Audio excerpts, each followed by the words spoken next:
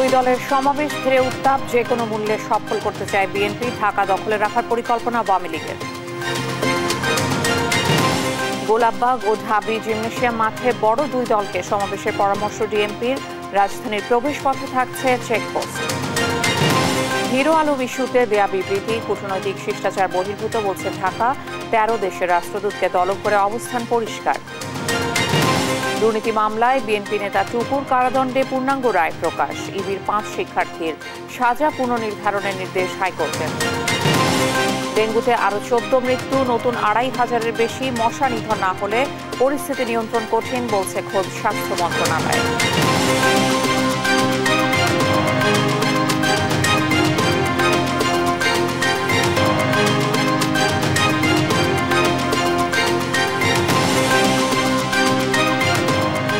শুভেচ্ছা আমন্ত্রণ সংবাদ রাতে, বলছিলাম একে এসটিএমটি বার সংবাদ শিরোনাম, সঙ্গে আমি ইশিকা আজিজ। টানটান উত্তেজনার মধ্যে কাল বিএনপির মহাসমাবেশ, সে নিয়ে রাজনীতির মাঠ এখন উত্তপ্ত। একদিন আগেই রাজধানীতে আসতে শুরু করেছেন দলের নেতাকর্মীরা। জেলা ও বিভিন্ন সহযোগী সংগঠনের নেতাদের দাবি, সরকার উস্কানি দিলেও শান্তিপূর্ণ কর্মসূচি পালন করবেন তারা। আর কেন্দ্রীয় নেতারা বলছেন, সরকার যতই টালবাহানা করুক, শান্তিপূর্ণ কর্মসূচির মধ্য দিয়ে এক দফা দাবি আদায়ে সফল হবেন তারা। অবশ্য বিএনপি নয়াপল্টন বা সোহরাওয়ার্দী উদ্যানে সমাবেশ করতে চাইলেও গোলাপবাগ মাঠে করার পরামর্শ দিয়েছে ঢাকা মহানগর পুলিশ। বিস্তারিত সাইফুল রিপনের প্রতিবেদনে। মহাসমাবেশকে ঘিরে দফায় দফায় চলছে প্রস্তুতি সভা। সমাবেশ বৃহস্পতিবার হলেও বুধবার সকাল থেকেই রাজধানীর নয়াপল্টনে দলের কেন্দ্রীয় কার্যালয়ের সামনে জড়ো হতে থাকেন নেতাকর্মীরা। কারাবন্দী নেতাদের মুক্তির দাবিতে ব্যানার ফেস্টুনে ঢেকে ফেলা হয়েছে কেন্দ্রীয় কার্যালয় সহ আশেপাশের এলাকা। ঢাকার বাইরে থেকে আসা দলের নেতাকর্মীরা জানান, পথের বাধা এড়াতে একদিন আগেই রাজধানীতে তারা। সারা বাংলাদেশের মানুষের নিরাপত্তার জন্য আমরা এখানে উপস্থিত হয়েছি। আটকে করে আমাদেরকে রাখতে পারবে না, আমরা জিয়া সৈনিক। পথের মধ্যে প্রতিবন্ধকতা এড়ানোর জন্য আমরা একদিন আগে সমাবেশে চলে এসেছি। দলের অঙ্গ সংগঠন ও জেলা পর্যায়ের নেতাদের দাবি, মহাসমাবেশকে কেন্দ্র করে সরকারের কোনো উস্কানিতে পা দেবেন না তারা। ইতিমধ্যে লক্ষ লক্ষ মানুষ এই ঢাকা শহরে এসে উপস্থিত হয়েছেন।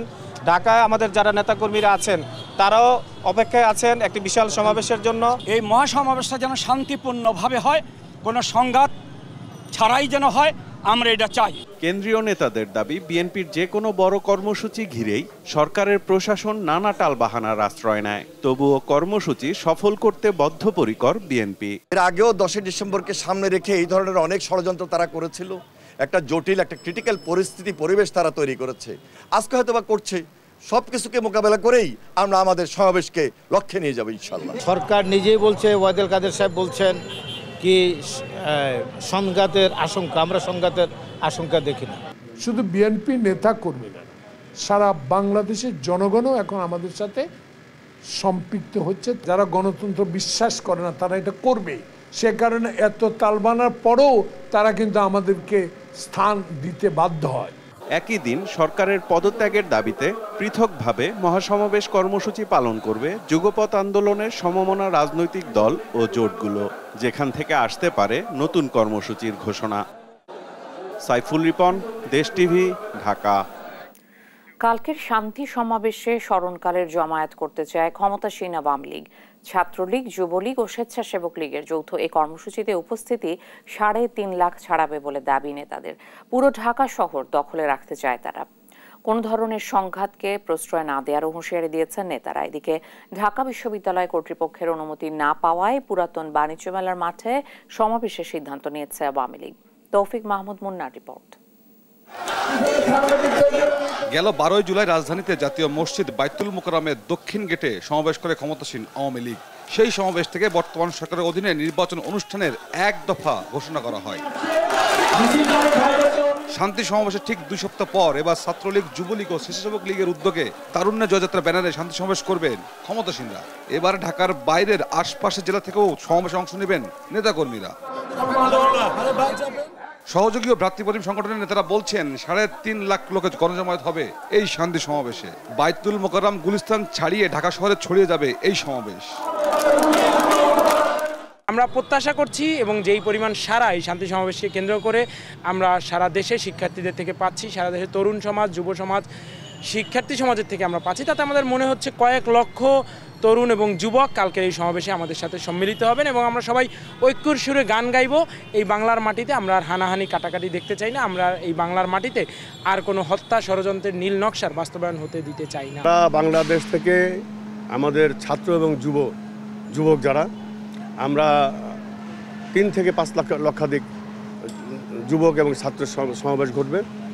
আমাদের মেসেজ হচ্ছে যে আমরা এই বাংলাদেশ আজকে 50 বছর স্বাধীন হয়েছে, এই বাংলাদেশে আমরা আর কোনো অরাজকতা অশান্তি দেখতে চাই না। আওয়ামী লীগের যুব সাধারণ সম্পাদক মাহবুল আলম হানিফ জানান, সতর্ক অবস্থায় থাকবে দলীয় নেতাকর্মীরা, কোনো ধরনের সহিংসতাকে প্রশ্রয় দেওয়া হবে না।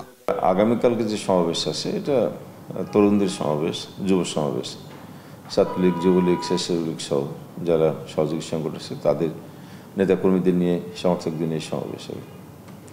সমাবেশের মূল লক্ষ্য হচ্ছে আগামী জাতীয় সংসদ নির্বাচনকে সামনে রেখে বর্তমানে যে বিভিন্ন অপশক্তি যারা দেশের রাজনৈতিক পরিবেশ পরিস্থিতি অস্থির করার জন্য যে চক্রান্ত করছে, দেশি বিদেশি চক্রান্ত, এর বিরুদ্ধে সজাগ থাকার জন্য নেতাকর্মীদেরকে প্রস্তুত থাকার জন্য মূলত আহ্বান থাকবে এই সমাবেশ থেকে। এবং যে কোনো অরাজনৈতিক বা ষড়যন্ত্রমূলক কর্মকাণ্ডের বিরুদ্ধে শক্তভাবেই প্রতিহত করার মতো মাঠ পর্যন্ত কোনো প্রস্তুত থাকার জন্য আহ্বান জানানো হবে। শান্তি সমাবেশ থেকে সারা দেশের নেতাকর্মীদের দিক নির্দেশনা দিবেন আওয়ামী লীগ সাধারণ সম্পাদক ওবায়দুল কাদের। তৌফিক মাহমুদ মুন্না, দেশ টিভি, ঢাকা।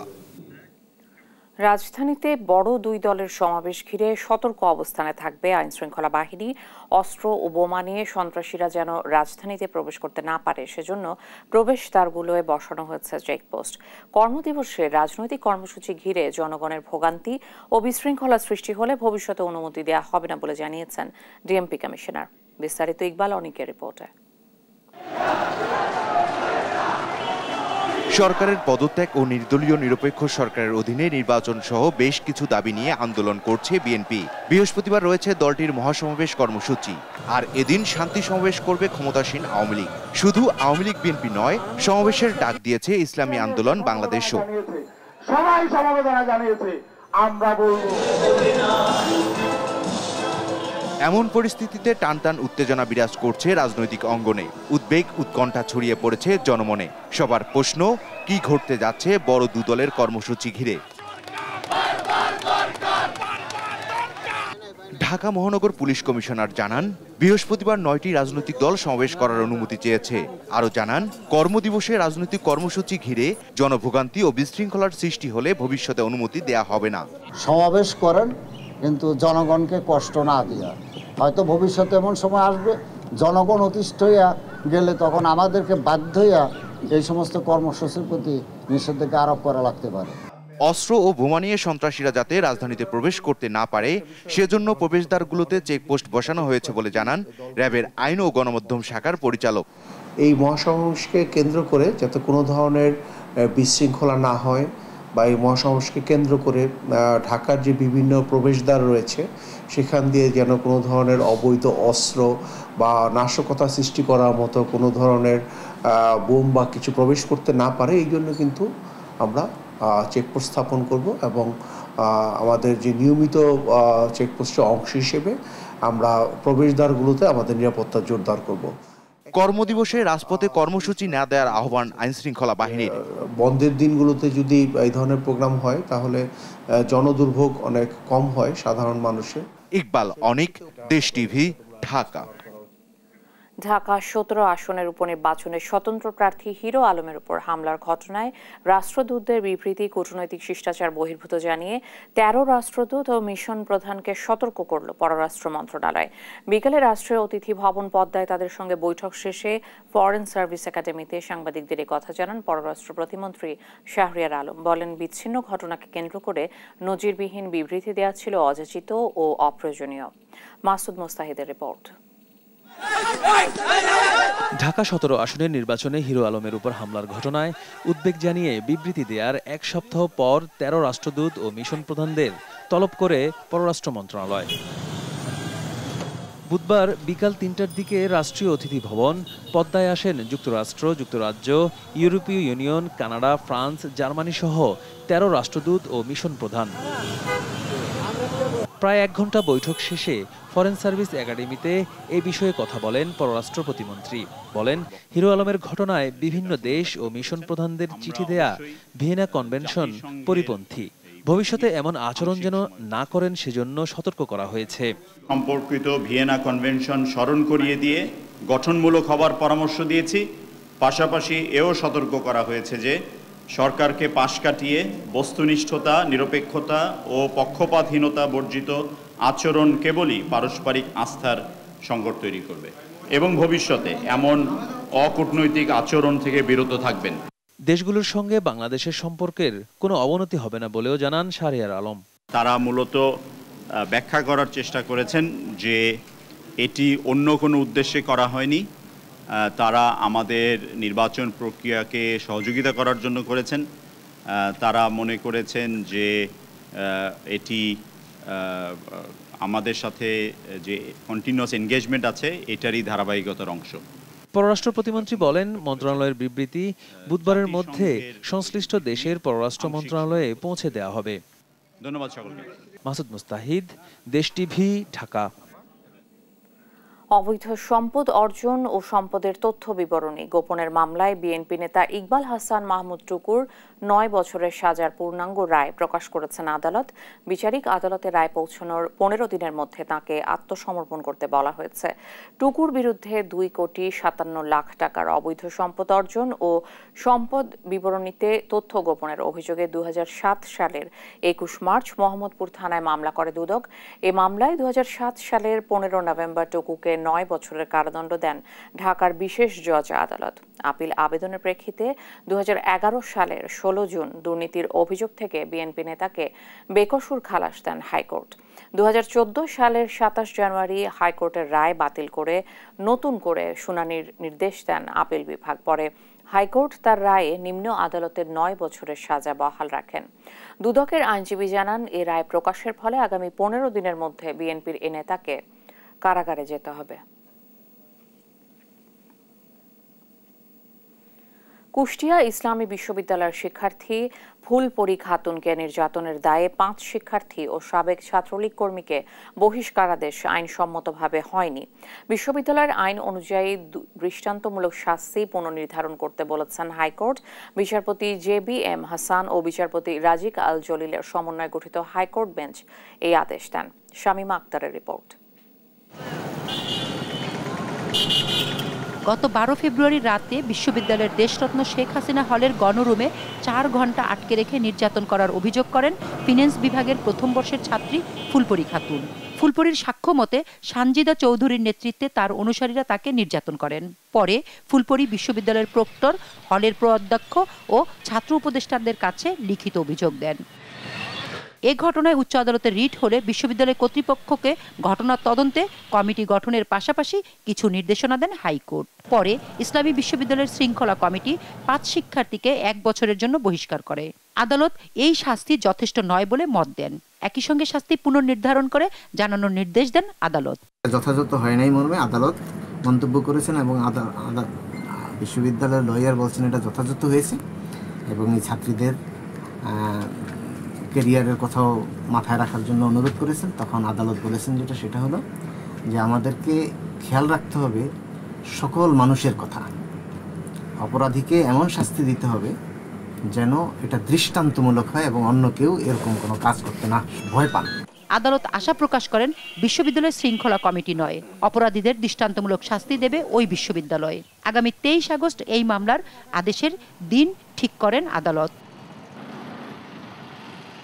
শামীমা আক্তার, দেশ টিভি, ঢাকা। চলতি বছর সারা দেশে ডেঙ্গুতে মৃত্যু হয়েছে ২০১ জনের। এর মধ্যে ১৬২ জনই রাজধানীর ২ সিটি কর্পোরেশন এলাকার। ২৫ জুলাই হাসপাতালে ভর্তি ৭,৯০০ রোগীর মধ্যে ৪,৬০০ জনই ঢাকার। এই অবস্থায় সব সরকারি হাসপাতালে বেড বৃদ্ধির নির্দেশ দিয়েছে স্বাস্থ্য অধিদপ্তর। তাদের বক্তব্য, মশা নিধনের মাধ্যমে রোগী কমাতে না পারলে বেড বাড়িয়ে কোনো সুফল মিলবে না। বিস্তারিত হাসান মাহমুদের রিপোর্টে। কোনোভাবেই কমানো যাচ্ছে না ডেঙ্গুর সংক্রমণ, হিমশিম অবস্থা হাসপাতালগুলোর। গেল 24 ঘন্টায় ডিএনসিসি কোভিড ডেডিকেটেড হাসপাতালে ভর্তি হয়েছে 102 জন। তবে প্রস্তুত 500 বেডের বিপরীতে এখন পর্যন্ত ভর্তি আছে 325 জন। অন্য সরকারি হাসপাতালগুলোতে রোগীর ব্যাপক চাপ থাকায় সেবা ব্যাহত হচ্ছে। সেখানে ডিএনসিসির সেবায় সন্তুষ্ট রোগীরা। এক সপ্তাহ যাবৎ মানে অসুস্থ ছিল, তো আজকে 2 দিন হয়েছে 3 দিন হয়েছে এখানে নিয়ে আসা হলো। মাথা ব্যথা, পেট ব্যথা, তারপরে আপনার ভমিটিংয়ের যে বিষয়গুলো ছিল, এখানে চিকিৎসার মাধ্যমে এখন মোটামুটি সবগুলো আন্ডার কন্ট্রোলে আছে। চিকিৎসা করতে গিয়ে তো লাভ নেই, সেবার মান ভালো, কিন্তু তাদের লুক শর্ট। এবার ডেঙ্গু আক্রান্তরা খুব কম সময়েই খারাপের দিকে যাচ্ছে। এই অবস্থায় রোগীদের দেরি না করে হাসপাতালে আসার পরামর্শ পরিচালকের। এখন ডেঙ্গুর কিছুটা ধরন চেঞ্জ হয়ে গেছে, রোগীরা খুব দ্রুতই খারাপ হচ্ছে, কিন্তু এইটাও কিছুটা লক্ষণ বোঝা যায়, যেই লক্ষণগুলো আমরাকে ডেঞ্জার সাইন বলি, যে জ্বরের সাথে তার অতিরিক্ত ভমিটিং হচ্ছে, খুব পেটে ব্যথা হচ্ছে, বা এ ধরনের কোনো কিছু, বা আমরা গাম ব্লিডিংয়ের কথা বলি বা কোনো ব্লিডিং সাইনের কথা বলি, সেই সময় তো হাসপাতালে ভর্তি হতেই হবে। রাজধানীর হাসপাতালগুলোতে রোগী বৃদ্ধির প্রেক্ষিতে সব সরকারি হাসপাতালে শয্যা বৃদ্ধির নির্দেশ দিয়েছে স্বাস্থ্য অধিদপ্তর। নিয়মিত ব্রিফিংয়ে স্বাস্থ্য অধিদপ্তর জানিয়েছে, মশা নিয়ন্ত্রণের মাধ্যমে রোগী বৃদ্ধির হ্রাস টানা না গেলে কোনোভাবেই পরিস্থিতি নিয়ন্ত্রণ করা সম্ভব নয়। আমরা স্পেস রেডি করছি, পেশেন্ট অ্যাকোমোডেট করার চেষ্টা করছি, লজিস্টিক দেওয়ার চেষ্টা করছি। যেখানে আমাদের একটু অপেক্ষাকৃত কম লোড, সেখান থেকে নার্সদেরকে রিডিস্ট্রিবিউট করছি। ডাক্তার তো রাতারাতি বৃদ্ধি করতে পারবেন না, অনেক ডাক্তার নেওয়া হয়েছে, কিন্তু ডিসপ্রপোর্শনেট পেশেন্ট যদি হয়ে যায় তাহলে মুশকিল। আমাদের সর্বাগ্রে যেটা দরকার, এই উচ্চস্থল বন্ধ করা, ডেঙ্গু রোগীর সংখ্যা এট এনি কস্ট কমানো। এদিকে ঢাকার বাইরে রোগী বৃদ্ধির প্রেক্ষিতে বরিশালের 6 জেলা এবং চট্টগ্রাম ও গাজীপুরকে ঝুঁকিপূর্ণ হিসেবে ঘোষণা করেছে স্বাস্থ্য অধিদপ্তর। হাসান মাহমুদ, দেশ টিভি, ঢাকা। জনসচেতনতা ও মশক নিধনের পাশাপাশি ডেঙ্গু প্রতিরোধে অবিলম্বে ভ্যাকসিন ব্যবহার জরুরি বলে মনে করেন বিশেষজ্ঞরা। ডেঙ্গুর প্রকোপ নিয়ন্ত্রণে সোসাইটি ফর মেডিকেল ভাইরোলজিস্ট আয়োজিত আলোচনায় এমন পরামর্শ আসে। অবশ্য ভ্যাকসিন আনতে এ পর্যন্ত কোনো উদ্যোগ নেওয়া হয়নি বলে জানিয়েছে আইইটিসিআর। বিস্তারিত জান্নাতুল মোহনার প্রতিবেদনে। দেশে এবার ডেঙ্গুর প্রকোপ ভয়াবহ। এ পর্যন্ত মৃতের সংখ্যা 200 ছাড়িয়েছে। ডেঙ্গু প্রতিরোধে বিশ্ব স্বাস্থ্য সংস্থা ও মার্কিন যুক্তরাষ্ট্রের সিডিসি প্রস্তাবিত ভ্যাকসিন ডেংভ্যাক্সিয়া ও কিউডেঙ্গা ব্যবহারের অনুমতি দিয়েছে বিশ্বের অন্তত 20টি দেশে। এরই মধ্যে সাফল্যও পেয়েছে ব্রাজিল সহ অনেক দেশ। বুধবার বিকেলে সোসাইটি ফর মেডিকেল ভাইরোলজিস্ট আয়োজিত আলোচনা সভায় বিশেষজ্ঞরা জানান, ভ্যাকসিন প্রয়োগের সাফল্য আসছে, বাংলাদেশেও অনুমোদন দেওয়া উচিত। আমরা যে বলছি যে এই ভ্যাকসিন আছে এবং অ্যাভেলেবল ভ্যাকসিন, আমরা চাই যে এই ভ্যাকসিনগুলি আমাদের দেশে এনে ট্রায়াল দেওয়া হোক। বিশ্বের 20টি দেশে যেহেতু অনুমতি দেওয়া হয়েছে, সেক্ষেত্রে এই ভ্যাকসিন দিয়ে যদি আমরা ট্রায়াল দিই, যদি ভালো দেখি, তাহলে আমরা চাই যে এটা আমাদের মধ্যে অনুমতি দেওয়া হোক। তবে এখন পর্যন্ত বাংলাদেশের সরকারের পক্ষ থেকে ভ্যাকসিন আনার ব্যাপারে কোনো আলোচনা হয়নি বলে জানান আইইডিসিআর এর পরিচালক। কোনো আলোচনা হয় নাই, হয়তোবা ভবিষ্যতে এটা নিয়ে আলোচনা করা যেতে পারে। আমি ব্যক্তিগতভাবে করতে পারি, তাতে কোনো অসুবিধা নাই। আলোচনার মাধ্যমে অবশ্যই জিনিসগুলো আর একটু পরিষ্কার হবে, তখন আর মানে ওষুধ প্রশাসনও বা এটাকে নিয়ে কী ভাবছেন বা নাইটিকেও কী ভাবছেন, সেটা নিয়ে আসলে আমাদের একটা আলোচনা করে তারপরে আমরা একটা কংক্রিট সিদ্ধান্ত আপনাদেরকে দিতে পারবো। বিশ্বব্যাপী ভ্যাকসিনে ডেঙ্গু প্রতিরোধ সক্ষমতা 80% কাছাকাছি। জান্নাতুল মোহনা, দেশ টিভি, ঢাকা। বিয়ের মাত্র 10 মাসের মাথায় যৌতুকের বলি নারায়ণগঞ্জ বন্দরের গৃহবধূ সুমাইয়া। কেরোসিনের আগুনে দগ্ধ হয়ে চিকিৎসাধীন অবস্থায় মৃত্যু হয়েছে তার। পরিবারের অভিযোগ, যৌতুকের টাকা না পেয়ে সুমাইয়ার শরীরে কেরোসিন ঢেলে আগুন ধরিয়ে দেন স্বামী সহ শ্বশুরবাড়ির লোকজন। এই ঘটনায় স্বামী, শাশুড়ি ও ননদকে গ্রেপ্তার করেছে পুলিশ। নারায়ণগঞ্জ প্রতিনিধি বিল্লাল হোসেনের তথ্য ও চিত্রের ডেস্ক রিপোর্ট। সুখের সংসারের স্বপ্ন নিয়ে 10 মাস আগে বন্দর উপজেলা 3 গাঁও এলাকায় শাওনের ঘরে নববধূ এসেছিলেন সুমাইয়া। কিন্তু সে স্বপ্ন যে অপূর্ণই থেকে যাবে কে জানত। বিয়ের পর যৌতুকের দাবিতে সুমাইয়াকে শারীরিক ও মানসিক নির্যাতন করতে শুরু করে স্বামীসহ শ্বশুরবাড়ির লোকজন। পিতৃহারা সুমাইয়ার সুখের কথা ভেবে দিনমজুর মা মহাজনের কাছ থেকে 1 লাখ টাকা নিয়ে দেন জামাতা শাওনকে। কিন্তু তাতেও মন ভরেনি শ্বশুরবাড়ির লোকজনের। ওয়ার্কশপের ব্যবসার কথা বলে আরও 2 লাখ টাকা দাবি করে শাওন। সেই টাকা দিতে অস্বীকৃতি জানালে সুমাইয়ার উপর বাড়ে নির্যাতনের মাত্রা। গেল 21 জুলাই রাতে সুমাইয়ার শরীরে কেরোসিন ঢেলে আগুন ধরিয়ে দেওয়া হয়। স্থানীয়রা তাকে উদ্ধার করে প্রথমে উপজেলা হাসপাতালে ও পরে রাজধানী শেখ হাসিনা জাতীয় বার্ন অ্যান্ড প্লাস্টিক ইনস্টিটিউটে নেয়। সেখানে 4 দিনের লড়াই শেষে মৃত্যুর কাছে হার মানতে হয় সুমাইয়াকে। নিহতের পরিবারের অভিযোগ, যৌতুক না পেয়ে হত্যা করেছে শ্বশুরবাড়ির লোকজন। আমার মায়ের সামনে মাসা, আমিও চাই এইভাবে শাস্তি হোক, আমিও চাই এইভাবে শাস্তি হোক। আমার প্রধানমন্ত্রীর কাছে একটাই দাবিদার, যারাও এইভাবে শাস্তি দেখ, আমার মায়ের যেভাবে পড়ছে এরাও এইভাবে বুড়াক। এমন মৃত্যুর ঘটনায় নারায়ণগঞ্জের সোনারগাঁয়ে সুমাইয়ার নানা বাড়িতে নেমে আসে শোকের ছায়া। এই ঘটনাকে হত্যাকাণ্ড দাবি করে জড়িতদের শাস্তির দাবি জানিয়েছে এলাকাবাসী। জীবনের লোক যুদ্ধ করে ওর মা আর মানুষ করতে, মানুষ করে 2.5 লক্ষ টাকা দিয়ে বিয়া খরচ করে বিয়া দেওয়ার পরও বিয়ার 7 দিন পরে থেকে এই ঝগড়াটা শুরু হয়ে গেল। যৌতুকের লেগা দিন রাত মেয়েরা মারে। 1 লক্ষ টাকা দিছে, গোপনে দিছে, দেওয়ার পরেও ওদের দাবি যে ওই যে 2.5 লক্ষ টাকা আর ওই যে দোকানের জন্য টাকা চাইছে। কোন স্টেশনে যার কাছে কাজ করে কন্ট্রাক্টরের কাছে ওর থেকে টাকা নিয়ে তারপরে দিছে। পুলিশ জানিয়েছে নিহতের মা মাহমুদা বেগমের দায়ের করা মামলায় এরই মধ্যে গ্রেপ্তার করা হয়েছে স্বামী শাওন, শাশুড়ি সেলিনা বেগম ও ননদ লাখি আক্তারকে।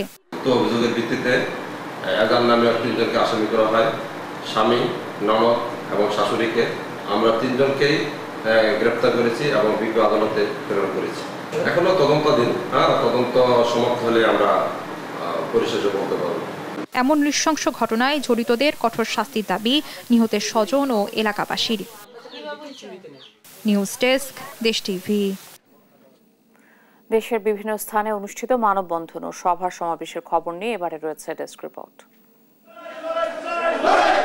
বেতন নিয়মিতকরণ ও বৃদ্ধি সহ 13 দফা দাবিতে শ্রমিকদের মানববন্ধন হয়েছে ময়মনসিংহে। দুপুরে বাংলাদেশ পরমাণু গবেষণা ইনস্টিটিউট চত্বরে কৃষি ফার্ম ফেডারেশন আয়োজিত এই কর্মসূচিতে অংশ নেন কৃষি ফার্মে কর্মরত শ্রমিকরা। আসন্ন নির্বাচনকে সামনে রেখে নৌকা মঞ্চের বিশাল সমাবেশ হয়েছে চুয়াডাঙ্গায়। বিকালে জেলার আলমডাঙ্গা উপজেলার আসমানখালী স্কুল মাঠে আয়োজিত সমাবেশে প্রধান অতিথি ছিলেন আওয়ামী লীগের শিল্প ও বাণিজ্য বিষয়ক উপকমিটির সদস্য দিলীপ কুমার আগরওয়ালা। যুদ্ধ দিবস পালন করা হয়েছে নেত্রকোনায়। এ উপলক্ষে সকালে নাজিরপুর জেলার কলমাকান্দা উপজেলার নাজিরপুর স্মৃতিসৌধে পুষ্পস্তবক অর্পণ করেন সমাজ কল্যাণ প্রতিমন্ত্রী বীর মুক্তিযোদ্ধা আশরাফ আলী খান খসরু। বাখরের কান্দি আদর্শ উচ্চ বিদ্যালয়ের একাডেমিক ভবন উদ্বোধন উপলক্ষে সভা হয়েছে মাদারীপুরে। এতে উপস্থিত ছিলেন জাতীয় সংসদের চিফ হুইপ নুরি আলম চৌধুরী। চৌমুহনী পৌরসভার সুবর্ণ জয়ন্তী উদযাপন করা হয়েছে নোয়াখালীতে। এতে প্রধান অতিথি ছিলেন স্থানীয় সংসদ সদস্য মামুনুর রশিদ কিরণ। নবাগত জেলা প্রশাসকের মত বিনিময় সভা হয়েছে লক্ষ্মীপুরে। দুপুরে জেলা প্রশাসন সম্মেলন কক্ষে এ সভার আয়োজন করা হয়। রাঙ্গামাটিতে পাহাড়ি বাঙালিদের সহায়তা প্রদান করেছে সেনাবাহিনীর রাঙ্গামাটি রিজিয়ন। সকালে স্থানীয় জনসাধারণের মাঝে সেলাই মেশিন ও আর্থিক অনুদান প্রদান করা হয়। বর্ণাঢ্য আয়োজনে সিরাজগঞ্জে পালন করা হয়েছে 7ম রবীন্দ্র বিশ্ববিদ্যালয় দিবস। এ উপলক্ষে সকালে জেলার শাহজাদপুর উপজেলার কাছারি বাড়িতে আনন্দ শোভাযাত্রা বের করা হয়। এতে অংশ নেন বিশ্ববিদ্যালয়ের শিক্ষক, শিক্ষার্থী, কর্মকর্তা ও কর্মচারীগণ। নিউজ ডেস্ক, দেশ টিভি। শেষ করব সংবাদ রাত, তার আগে শিরোনামগুলো জানিয়ে দিচ্ছি আরেকবার।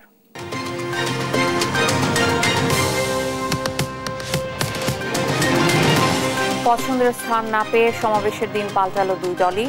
শুক্রবার বিএনপির সূচি নয়াপল্টনে, আওয়ামী লীগের আগারগাঁওয়ে। জনদুর্ভোগ এড়াতে ব্যস্ত সড়কের পরিবর্তে মাঠে কর্মসূচি পালনের পরামর্শ ডিএমপির। রাজধানীর প্রবেশপথে থাকছে চেকপোস্ট।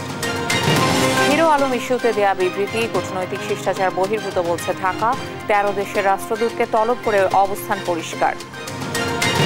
দুর্নীতি মামলায় বিএনপি নেতা টুকুর কারাদণ্ডে পূর্ণাঙ্গ রায় প্রকাশ। ইবির 5 শিক্ষার্থীর সাজা পুনর্নির্ধারণের নির্দেশ হাইকোর্টের। ডেঙ্গুতে আরও 14 মৃত্যু, নতুন 2500-এর বেশি। মশা নিধন না হলে পরিস্থিতি নিয়ন্ত্রণ কঠিন বলছে খোদ স্বাস্থ্য মন্ত্রণালয়। এই ছিল এখনকার সংবাদ রাত। আমাদের পরের বুলেটিন রাত 11টায়। এছাড়া দেশ টিভির সর্বশেষ খবর পেতে ভিজিট করুন www.desh.tv। ফেসবুকে আমাদের সঙ্গে যুক্ত থাকুন দেশ টিভি অথবা দেশ টেলিভিশন পেজে। এছাড়া সর্বশেষ ভিডিও পেতে ইউটিউবে আমাদের হ্যান্ডেল @desh television অথবা @desh tv নিউজ লিখে সার্চ করুন। ধন্যবাদ।